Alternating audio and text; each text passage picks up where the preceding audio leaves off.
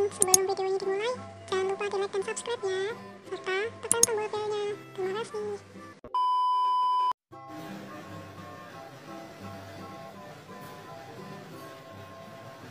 Halo teman-teman, kembali lagi bersama aku Greg di video Heyday lagi ya kan. Oke teman-teman, kali ini Greg berada di level 67. Oke teman-teman, kali ini Greg bakal kasih tahu cara lain dari mencari koin yang banyak. Sebenarnya sih cari koin itu ada banyak cara ya guys.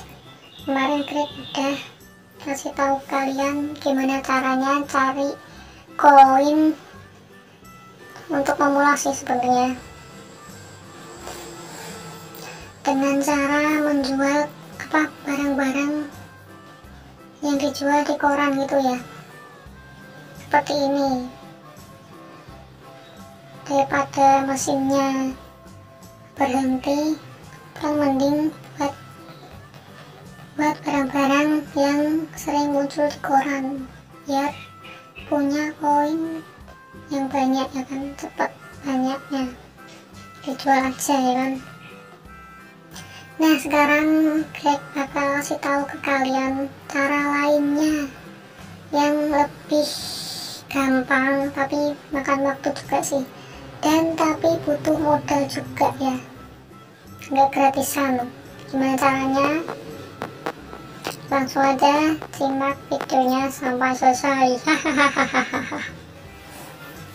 Oke, cara koin dan butuh modal banyak. Modalnya apa? Modalnya kapak guys, karena kalian harus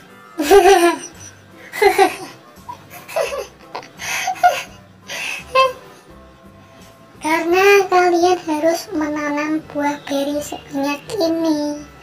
Kenapa? Karena ini salah satu cara buat mencari koin yang paling mudah juga sih menurut aku. Daripada membuat ini juga ya gampang, tapi ini juga lebih besar penghasilannya gitu loh. Ada lagi lebih besar lagi dengan cara menunggu adanya event yang namanya pengunjung kota double koin. Pengunjung kota sih. Ini apa namanya? Yang ini loh, yang merah sama yang ini nih.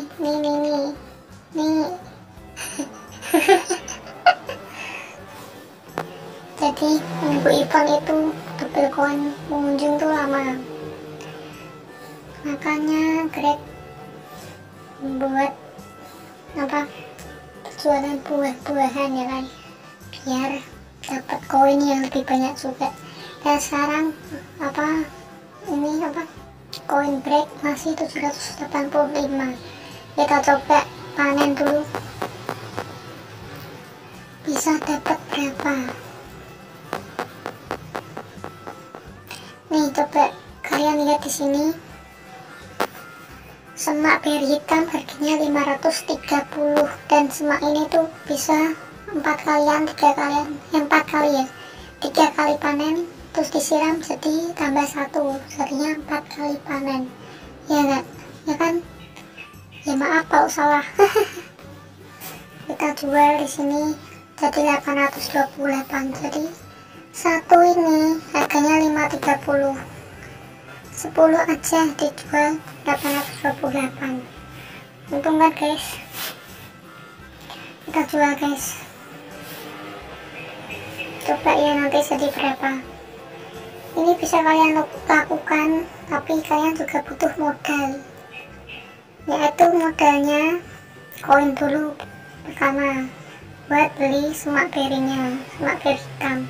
Terus kedua, kalian harus punya modal kapak ya kan. Ini aku Greg menanam sebanyak ini membutuhkan modal 200.000 guys. Tapi nanti ini udah ketiga deh Greg nanam ininya. Ini udah yang ketiga. Jadi sekali lagi ini semaknya hangus, butuh siraman ya guys, tapi udah untung ini kering. Bagi kalian yang mau coba silahkan, tapi harus punya kapak banyak.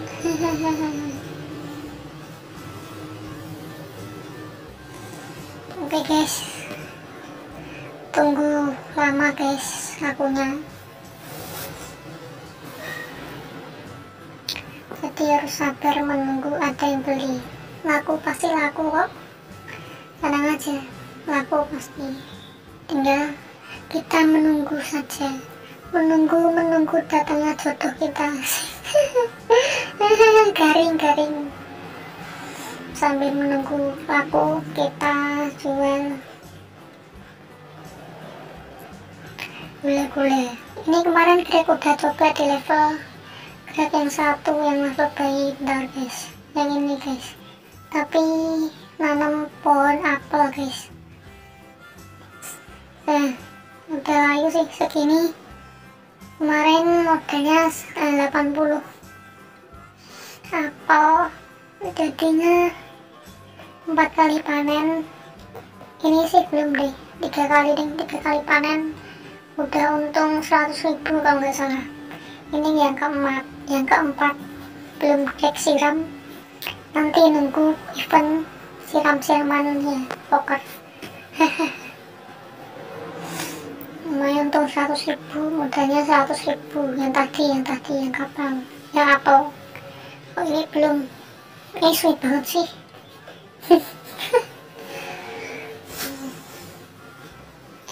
Tunggu guys.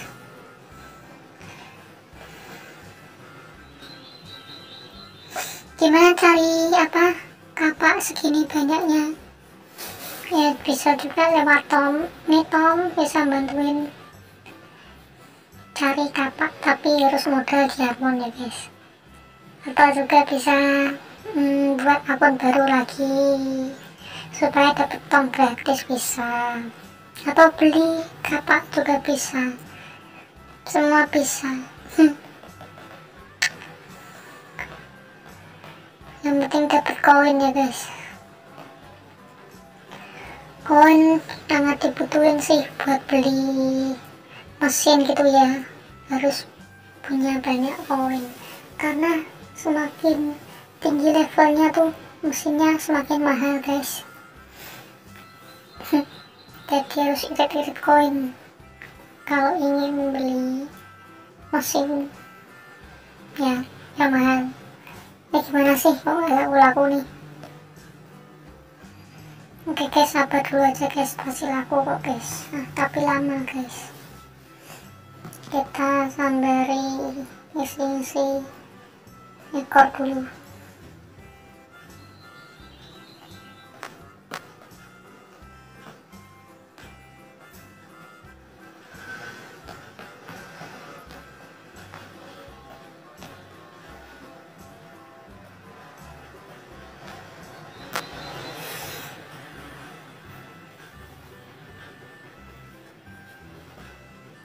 Aduh, lama.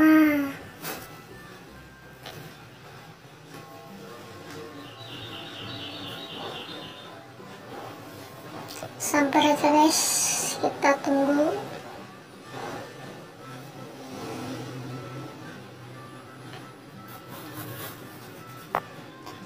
Gini nih resikonya, ada plus minusnya ya kan guys, cara mencari koin.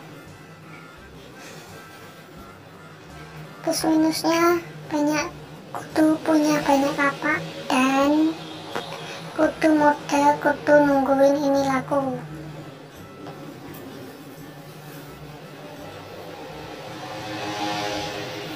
Udah 2 kali iklan gak laku-laku, tuh sabar ya guys. Nah akhirnya laku juga.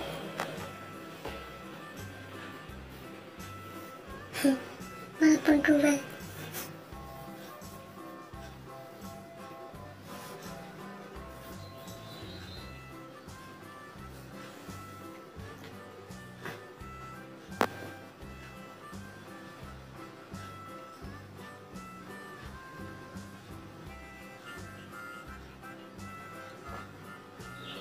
Lama ya, lama ya.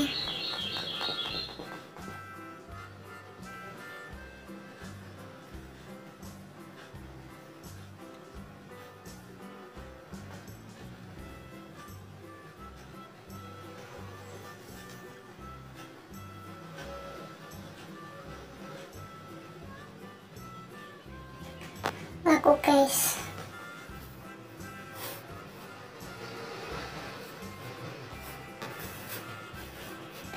Kita coba lagi, coba lagi.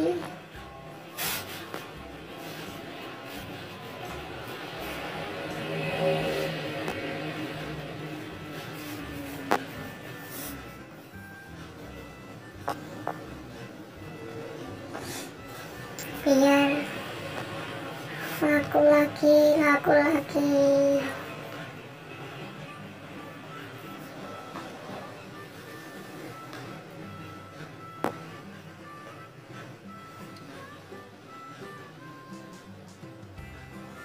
Oke, kita panen lagi sembari menunggu.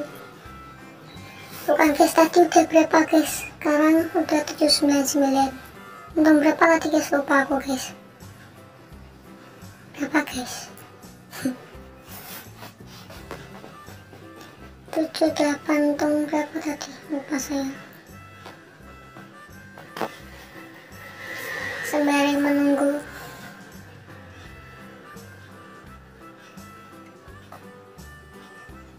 Kita cari di koran dulu.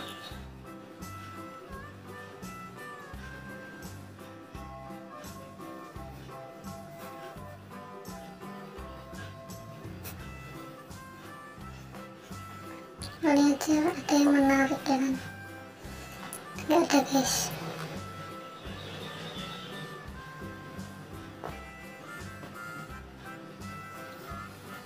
Harus sabar menunggu kamu.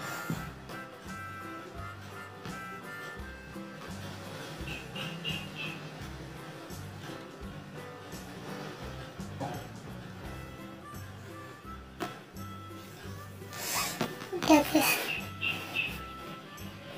kita jual lagi guys. Lumayan masih ada iklannya, siapa tahu dibeli beli lagi ya kan. Pokoknya jangan berhenti berjualan buah-buahan sampai koinnya miliaran.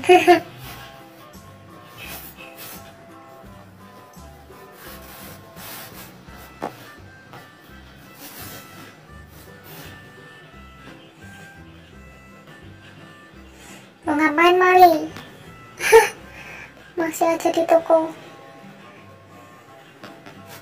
Kadang suka gitu ya, suka ngintip-ngintip. Ngintip-ngintip. Kita panen lagi.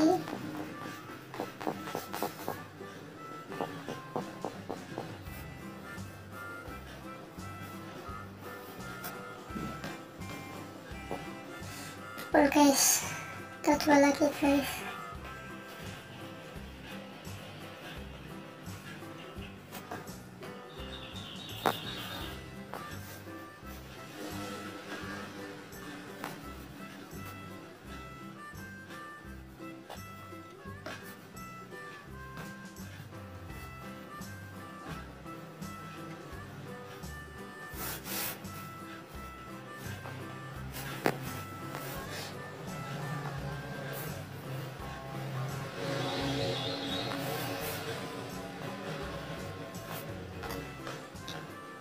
Pasang iklan lagi dalam 13 detik.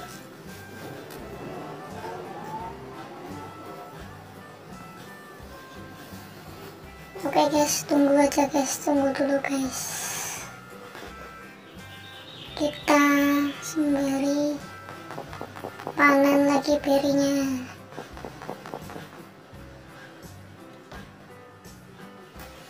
Iklan lagi.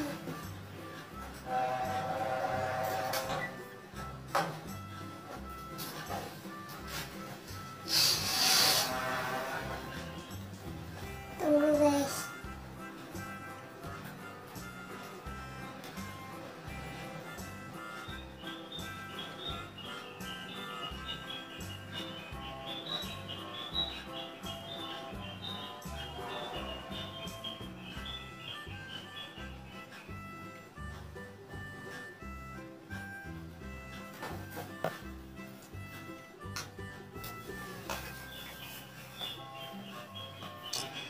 Pokoknya lama ya guys, tapi nggak apa-apa, kita coba lagi dan lagi.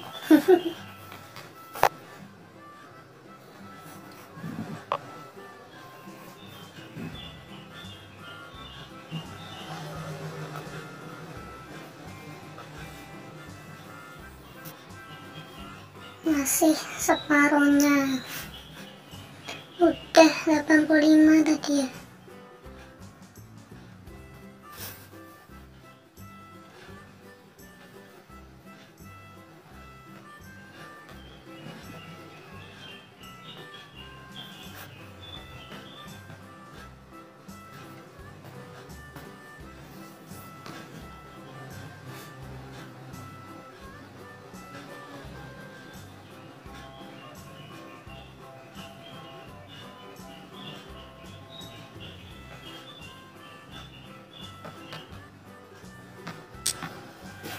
Coba lagi.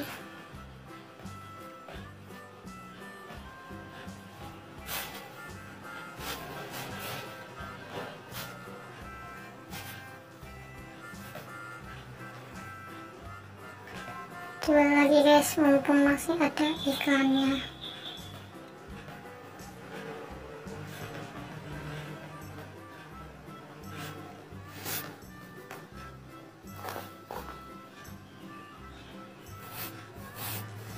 Kita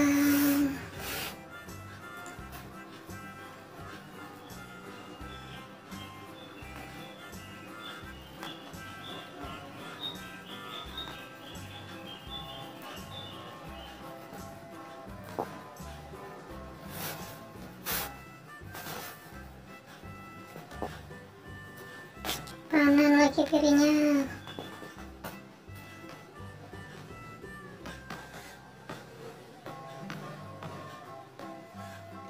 Tunggu dulu guys, tunggu. Lama sih ya.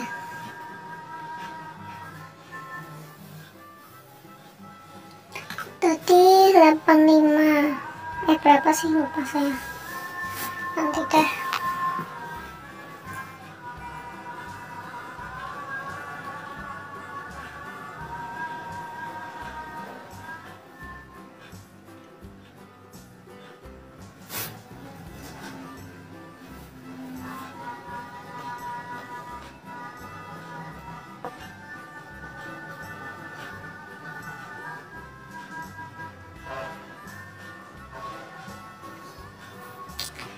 Lama juga ya, gak biasanya loh.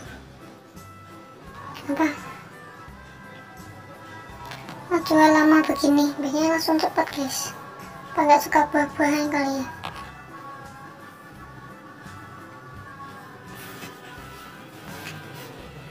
Gak apa-apa, sabar aja, pasti lama-lama gini pasti juga bakal laku kok. Nanti juga diambil sama orang, ya kan guys.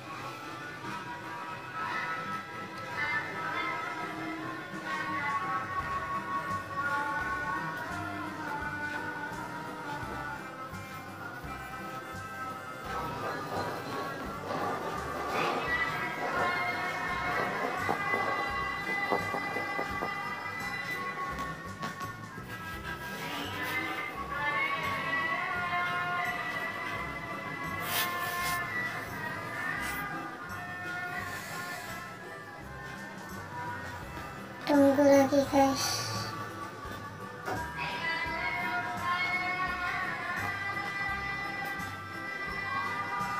Yang sini sudah, tinggal sedikit lagi ya kan.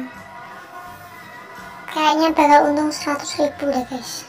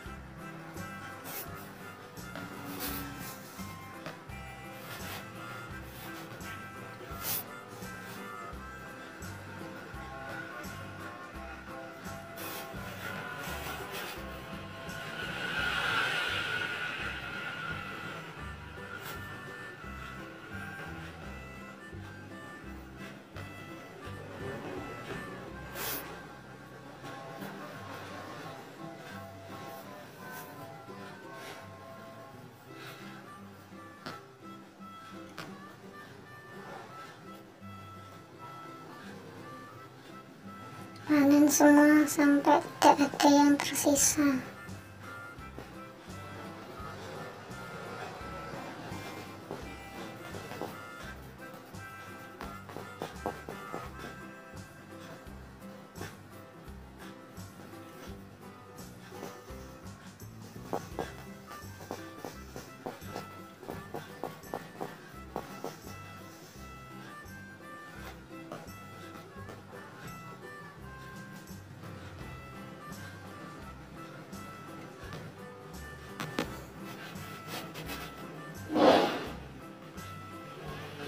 Waduh, salah harga guys.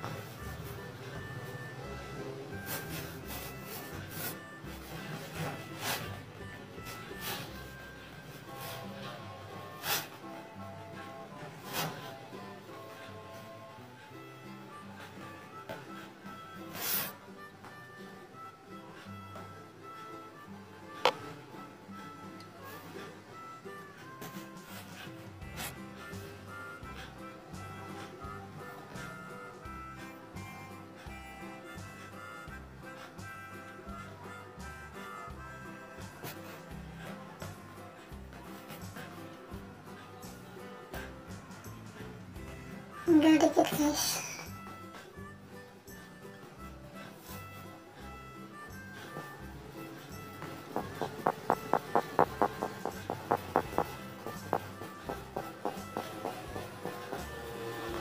Udah ya kayaknya ya.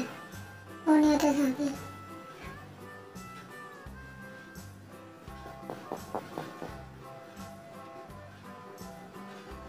Udah guys. Ini ada lagi guys.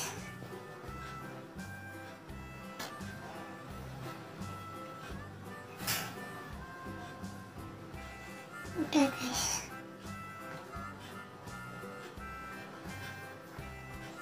Sudah guys. Oke guys.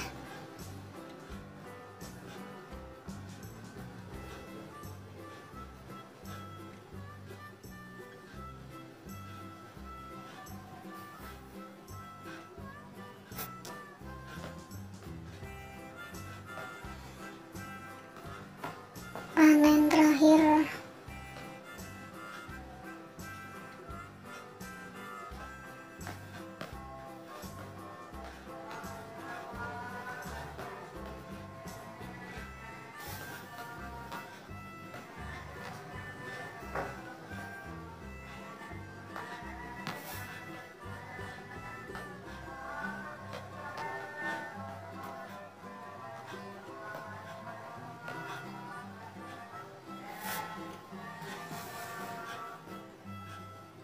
Sudah ya sepertinya ya.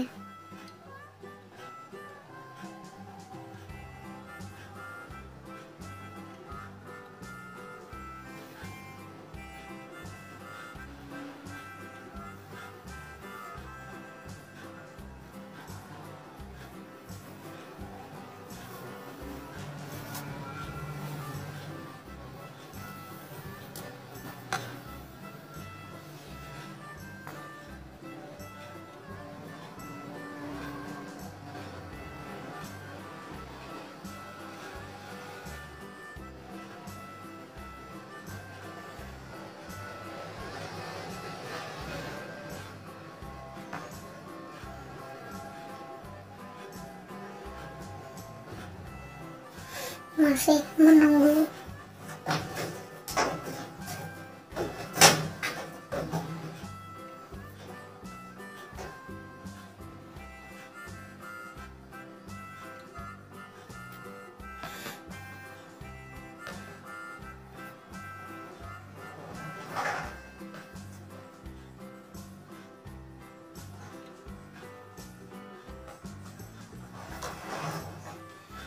Udah habis kayaknya biar hitamku.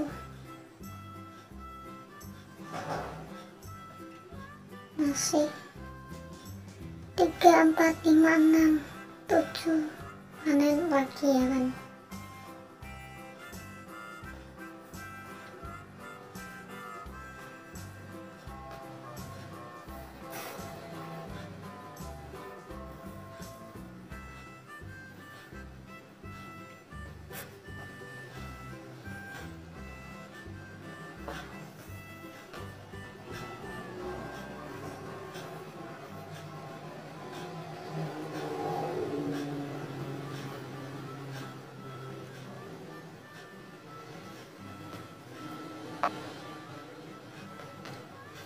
Selesai guys. Nah, nanti bakal kita tahu SSN awal dan SSN akhir koinnya ya kan, dan selisihnya. Oke guys.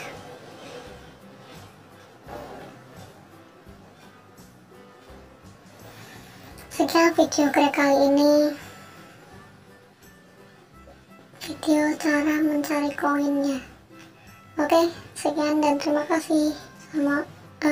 Jangan lupa subscribe, like, and comment, and share. Oke, dadah.